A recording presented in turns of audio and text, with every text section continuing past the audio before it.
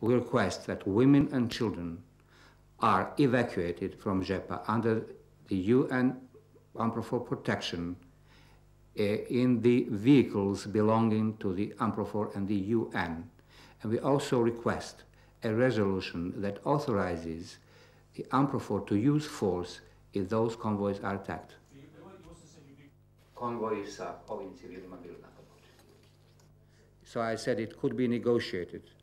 Could be negotiated if the UNPROFOR is going to use their helicopters, their vehicles, their force to protect the civilians, priority, women and children, and then to take men with their helicopters out there. But it is under negotiations right now. Well, I hear from the Americans. What the Serb terrorists want is civilians and the fighters in their hands, and we know what it means. We have seen in Srebrenica. One slaughterhouse happened there, as you know. And this is something that we do not want to see.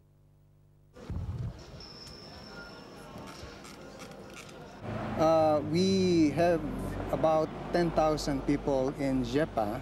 We estimate that between 5,000 and 6,000 people are going to come out if there's been an agreement for these people to move out.